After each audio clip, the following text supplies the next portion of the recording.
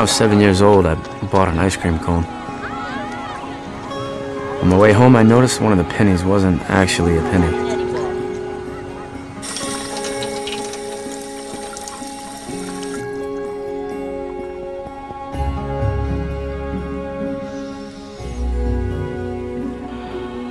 I don't know.